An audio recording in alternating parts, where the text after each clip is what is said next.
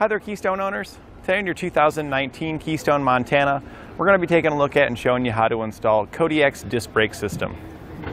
Along with that, we're going to be using Hydrastar's actuator and line kit. And your Montana here is a big load that you're going to be hauling behind your truck. And with big loads comes great momentum. And we need this momentum to stop whenever we need it to come to a light or if there's somebody in front of us.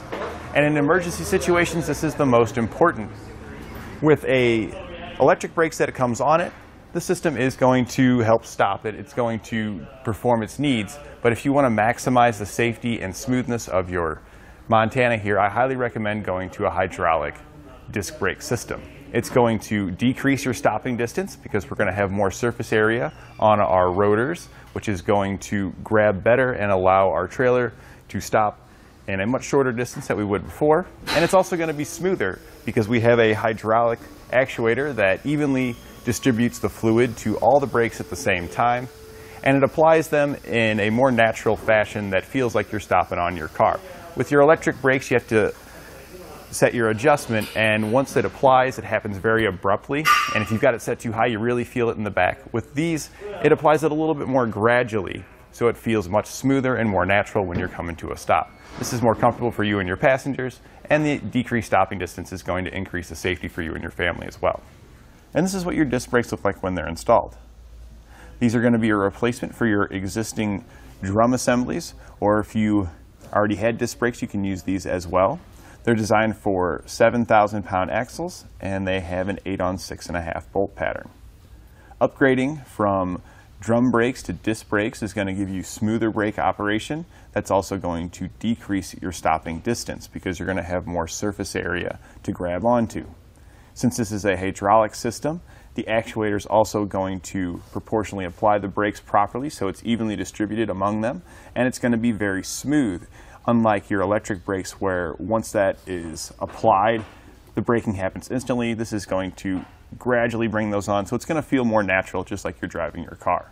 Included with your kit, you're going to get a set of rotors, calipers, and caliper brackets. What you will need to complete the installation is a set of bearings, as well as some grease, which we all have at Etrailer.com here. So if you follow along with me here, we've got a tandem axle trailer we're going to be installing them on, so you can get as many sets as you need for the amount of axles you have. Let's get going. We'll begin our installation by getting our RV in the air.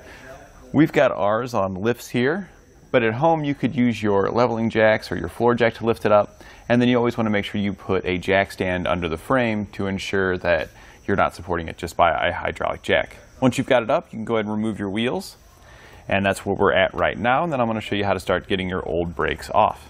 The cap located here needs to come off first, and this just taps off. We're using just a dead blow, a rubber mallet or anything like that will work fine. And we're just going to kind of tap it away from the face there, and you'll see it starts to kind of rock out.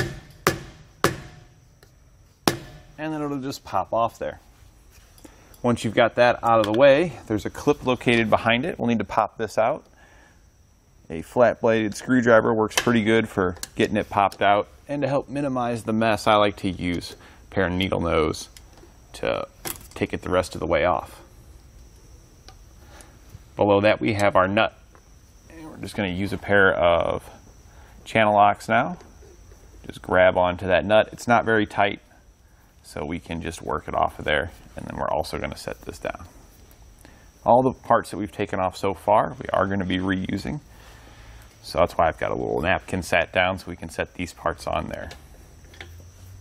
Once our nut's out of the way, there's a washer and our outer bearing located here. They typically come off together, and I found the easiest way to get those off is I just take my screwdriver and set it here on the end to catch the bearing and washer, and you can just start pulling your hub assembly off. Because it will come off of there now, but we're just going to get it off just far enough to slide those off of there, and then we can set those down. We're then just going to prepare another spot because we got a lot of grease right there. And we don't want to make a mess because our whole assembly now is just going to slide straight out. We'll then set it down and push it to the side. Now that we've got that out of the way, we do need to get our backing plate with our brakes off to help minimize that mess we are going to get some of this grease out of the way first. And we actually could see here on this one when we removed it, we had some grease here on this back side, and this is the other side of our grease seal. You should not have grease in here, so there was a leaking grease seal on this particular wheel here. You can even see some of the grease that came out and started to get on our magnet, and this is what actually grabs to apply the brakes. And if you get grease on there, its properties of grabbing are greatly reduced. But we're going to be replacing the whole thing anyway. So now that we've got all that grease out of the way, we're going to use our 15mm socket here to remove the nuts that hold the backing plate on. There's a total of 5.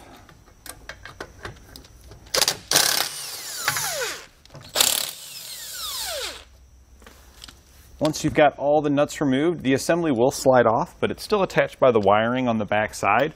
So we're just going to grab our cutters and make that snip. And here we can see the wiring there. We're just going to snip it right about here. The wiring can be left in the vehicle. We're going to be disconnecting this at the front of our motorhome, so it's just going to be dead wire in here. But this way it's here if you ever need it for any additional accessories, or maybe you wanted to switch back, whatever. So we're just going to fold it over and poke it right back in. The assembly just slides off, and we're just going to set that aside as well. Next we're going to install our bracket, and we want the bracket where the caliper attaches to be towards the rear of our trailer.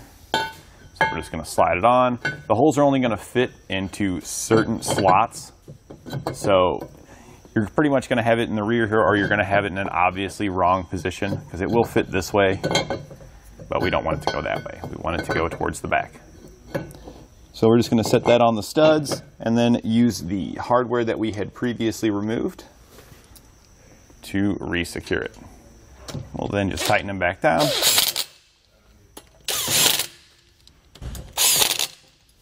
And then torque them to the manufacturer's specifications.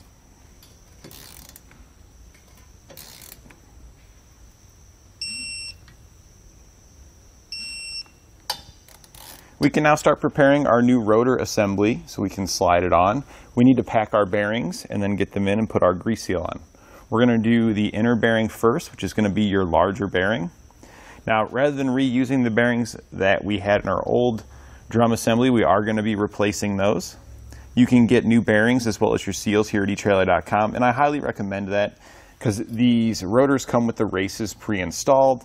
So we want to have new bearings in there so they wear properly and match the race. If we put our old bearings in here, they are worn to the races in the old hub, and they may not wear properly inside of this new race. Next, we're going to be packing our wheel bearings. You may want to consider wearing some gloves with this, as some people do report that it irritates their skin. I've not had any issues with it, so I'm not going to be wearing any, but you just want to be cautious and know your own body. Before we are upgrading to a high performance grease, so it's not going to be that same red in color. That's why we cleaned up the old one. So we're going to take our bearing here. We're just going to drop it down into our bearing packer. We do have bearing packers available here at Etrailer.com if you need one. And we're just going to ensure that we've got grease packed through our bearing. And one of the things we're looking for really is down in between each bearing here on the back side. As we pack it, that grease should push up from between those bearings. We want to make sure it's got it inside of that inner race there. And you can see there the grease is starting to pass through our bearings now. So we know that we are well packed on the inside. We can then take our packed bearing, we're going to drop it down inside of our rotor. It's only going to really fit one way, fit down in there due to the taper. We'll then take our grease seal. This is going to sit on the back. The spring here is always going to go towards the inside of our rotor there. And we're just going to line that up. Now at this point, we're going to drive the seal in. I recommend using a seal driver because you can see here there's a slight taper, and this actually needs to go down further than flush. Your typical seals usually go flush on most of your automotive vehicles, but on these we need to go deeper.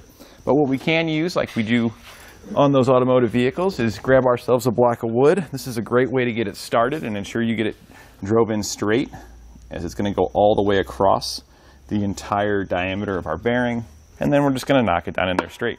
So we're just going to periodically check ourselves, making sure that we're going in straight.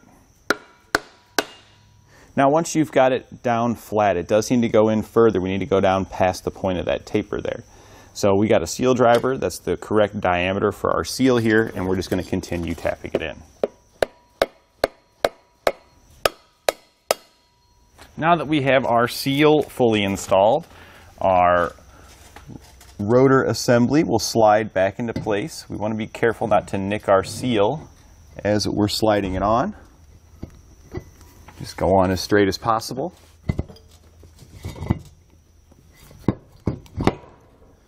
And then it'll just slide right up into place. Make sure that our seal is riding on the sealing surface. Everything looks good. We're all the way in. We'll now pack our outer bearing. That's going to be our smaller one here. And then we can reinstall that in reverse order of how we removed it.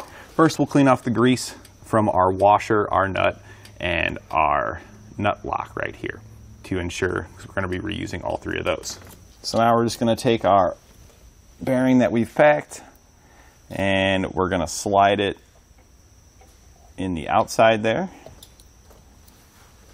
We're going to follow that up with our washer and our nut. And that's not all the way in there, but that's okay. When we go to draw our nut down, that's going to pull it in. And we're actually going to be using the nut to ensure that it gets fully seated. We're then just going to tighten this guy down.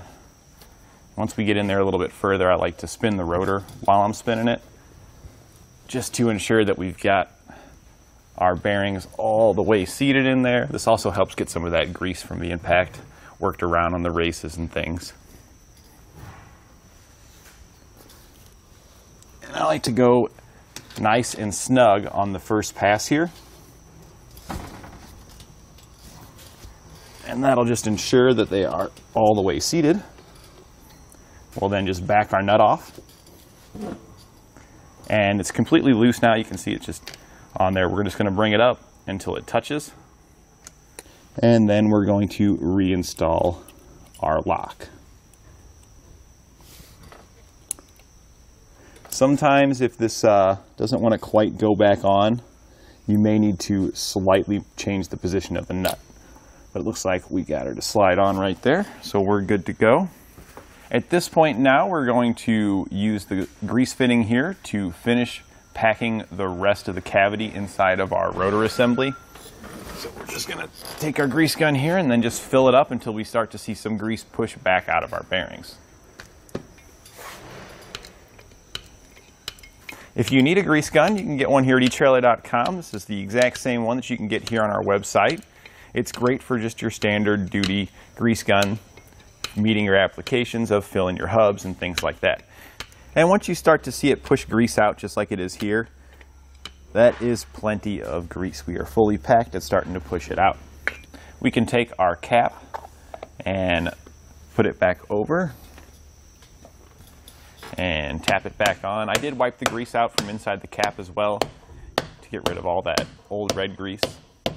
I'm just lightly tapping it on there until it's fully seated all the way around. We can then grab our caliper, make sure that the pads are fully seated. They do come installed, but sometimes the pad falls out of its space. It just pushes in there. And you want to check these little spacers right here, the slides. We want to make sure that those are as far towards the outside here as possible, because they like to hang up when you go to put the caliper on and have a hard time lining your bolts up. So we're just going to put a piece of our tool on here just to squeeze and push that a little bit towards the outside.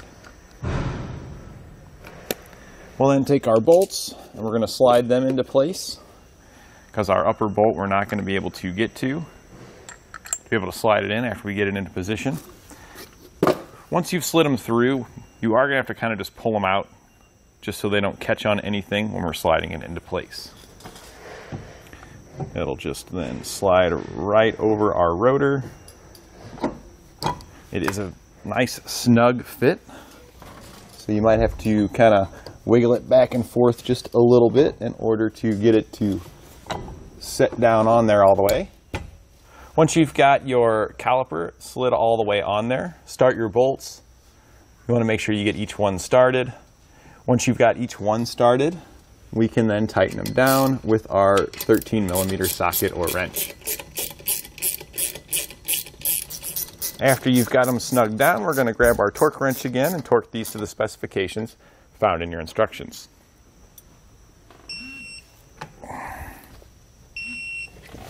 Now that we've got one installed, we're going to repeat the exact same procedures on the one on the other side of our axle and for any remaining axles that we have. And now that we've got all of our calipers and our disc brake assemblies installed here, we need hydraulic pressure to operate these. So we do have a line kit and a high pressure hydraulic actuator that we're going to be installing. So now I'm going to get the lines run and then we'll show you how to get the brakes bled. We're now back at the furthest brake caliper from our actuator. So since we mounted the actuator on the driver's front side, we're at the passenger rear. So that's going to be the furthest distance away. This is where we're going to want to start to bleed our brakes. And you're going to want an assistant to help you when doing this. They can either pull the breakaway switch pin to activate the brakes, or you can hook your truck up and you can use your brake actuator's manual slide to turn it on.